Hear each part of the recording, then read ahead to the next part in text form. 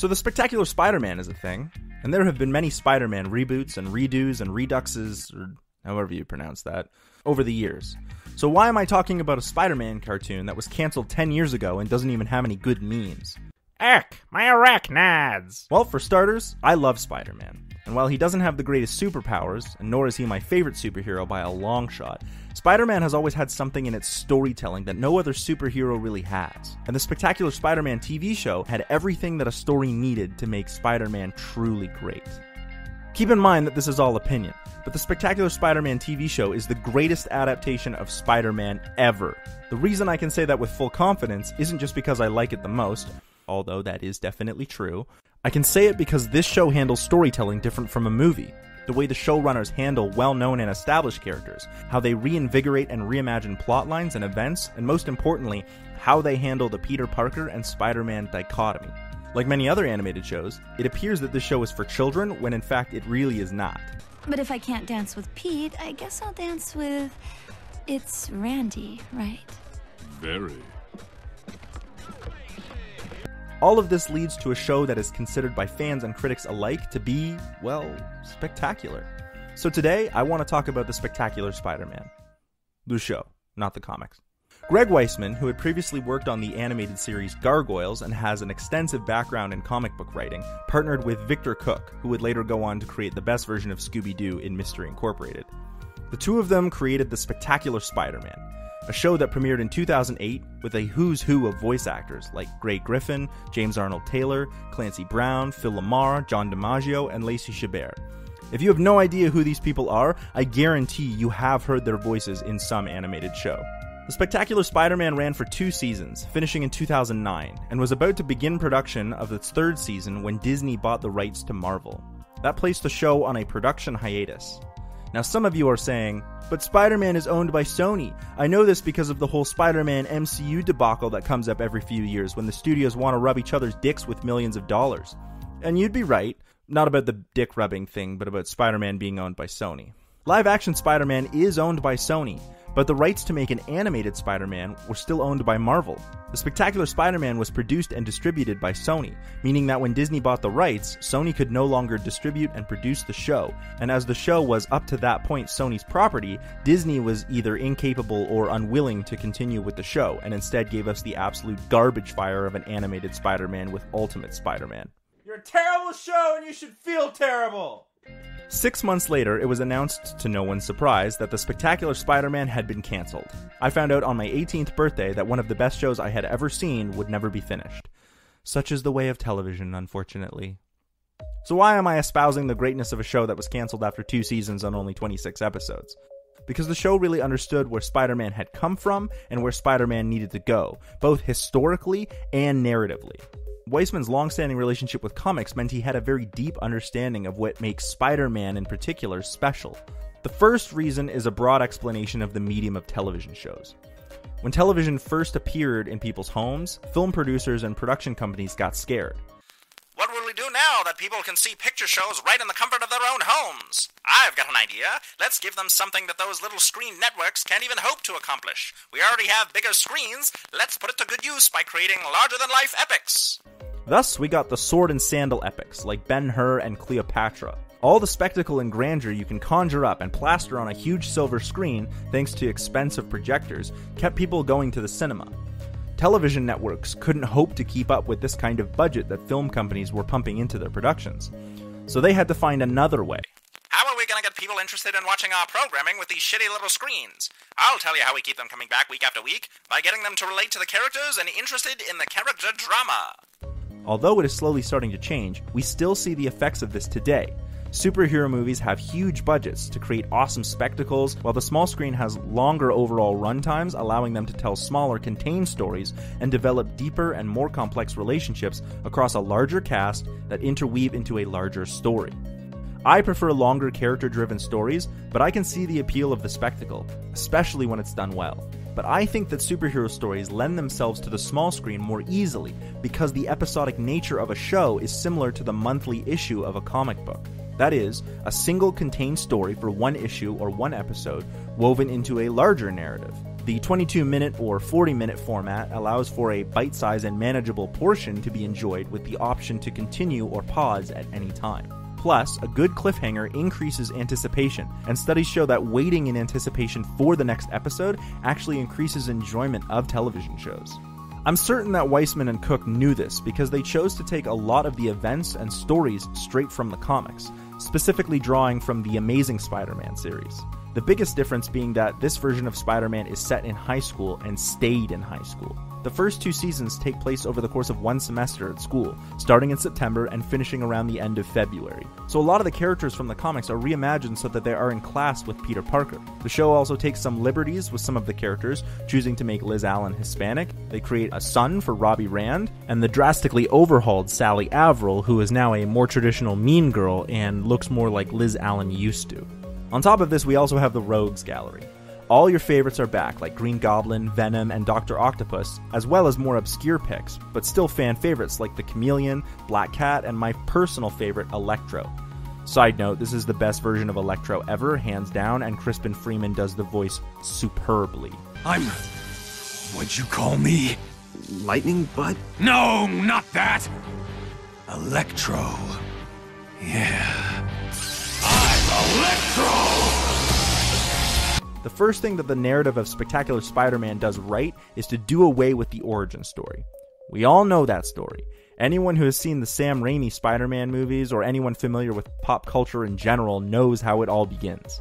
Not to mention, they just put a few choice scenes from that event in the opening song, and we are left with this opportunity to dive right into the action. I'm also going to take this opportunity and say that it has an amazing opening theme, maybe even on par with the original Spider-Man jingle. Spider-Man. Spider-Man. It's catchy.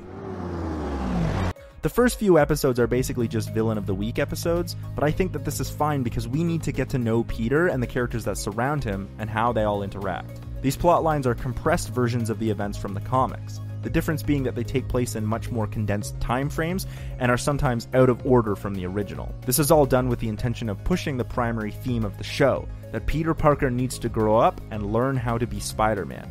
These are not the characters we know from the comics.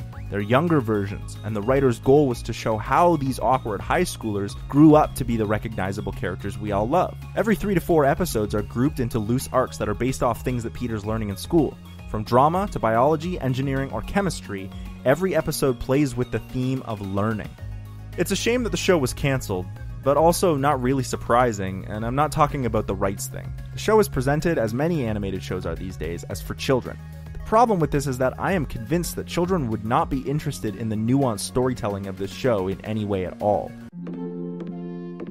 Godspeed, fair Helena. Call you me fair? That fair again unsay. Demetrius loves your fair. Oh, teach me with what art you sway the motion of Demetrius' heart. Sure, they may be intrigued by the fact that it's Spider-Man and they get to watch him in cool action sequences, but the real story, the real fabric of the show is how to handle Peter Parker and Spider-Man, and young children probably won't pick up on that.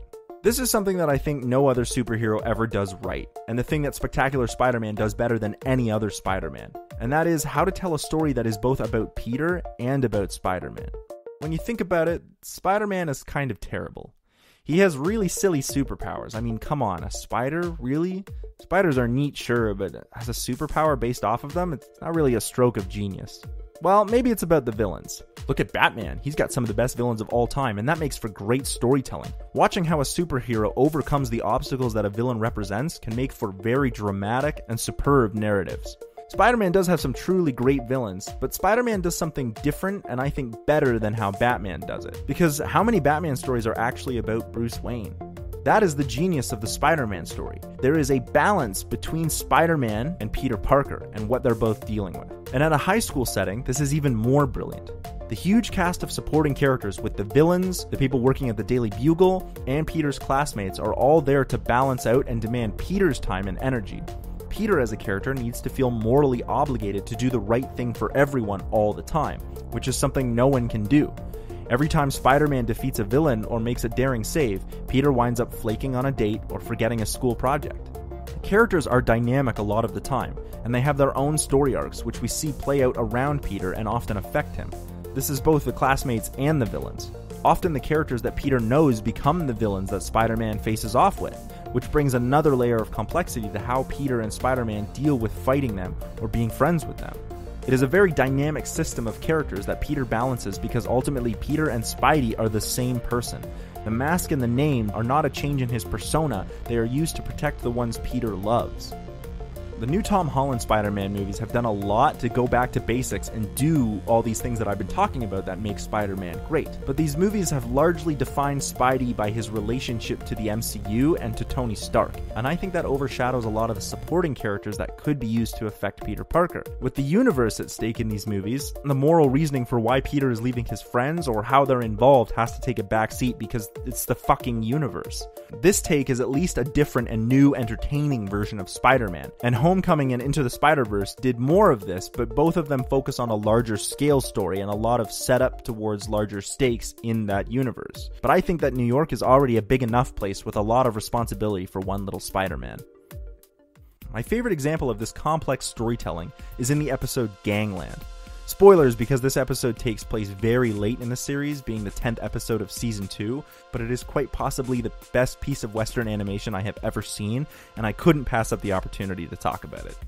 It's Valentine's Day, and so all of Peter's classmates have gathered at a fancy restaurant.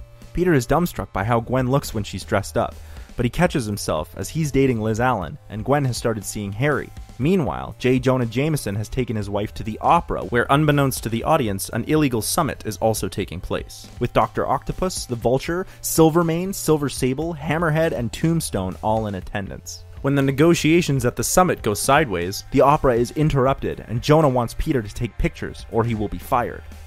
Peter is forced to leave his friends and go take these pictures, and of course also be Spider-Man to defeat the enemies. Oh yeah, and most of the episode is scored by the songs from the opera Rigoletto, which is what was playing that night.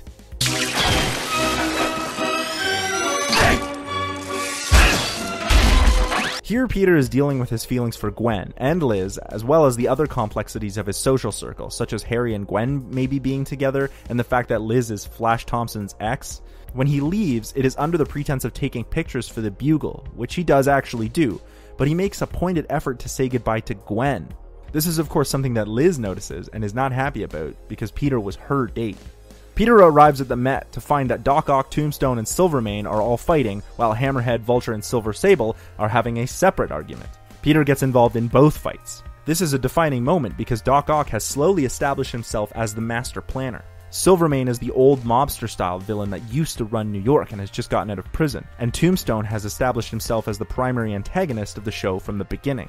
The show took its time introducing all of these villains separately and having Peter fight them separately. None of them was ever the singular villain of the whole story, often having them undercut and manipulate each other and sometimes work together. In the end, Spider-Man wins of course, but Peter Parker doesn't know the cost. He is slowly losing Liz Allen. He's incapable of telling Gwen how he feels due to his emotional immaturity and the fact that Liz is with Harry. To make matters worse, what he accomplished by defeating Tombstone, Silvermane, and Doc Ock was necessitating the need for the Vault, a prison created by Norman Osborn to keep supervillains locked up. Here's the real problem. You've created a power vacuum in the criminal universe, and nature abhors a vacuum.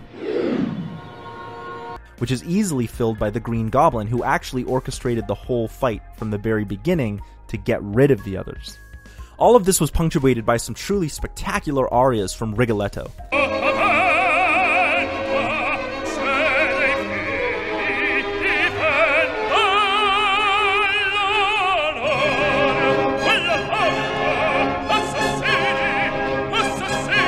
Shows have used pre-composed music to accentuate the drama, or in this case, juxtapose it, but I really have to say that this episode is outstanding on all accounts, but that is because I'm a music nerd.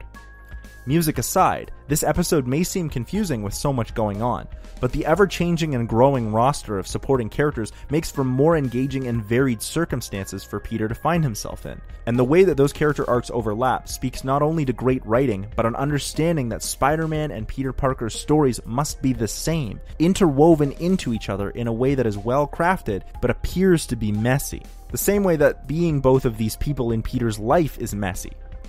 And that is why this is the best version of Spider-Man ever. And if you don't believe me, go and check online and you can see that it's garnered critical acclaim from all over and even has 100% on Rotten Tomatoes. This show is known for being the best version of Spider-Man. And if you're still not convinced, just watch the freaking show. Here are some of the best parts of Spectacular Spider-Man. They perfectly nailed Spider-Man's quips, and the humor throughout the whole show is spot on. We could rule New York! We talking Manhattan or all 5? Nah. Sorry, I make it a rule not to partner with anyone green. Or, psychotic. Oh well. Every character seems to have their own arc. Villains are often introduced 2 or 3 episodes before they even become villains, and sometimes even seasons before. Gwen and Peter's relationship feels natural as they slowly grow into each other, and I'm such a sucker for her makeover reveal, which hurts even more because they were building up to her death, which would have affected Peter and how he chooses to be Spider-Man, but also Mary Jane and how she was going to react to her friend dying, and why was this show cancelled? Hey, as always, thanks for watching this video. This episode took a little longer because my laptop broke halfway through and I had to get a new one. But if you enjoyed that, feel free to subscribe and share it so you can get more of This Is a Thing, or listen to our weekly podcast called Cinemasters Ultimate Timeline.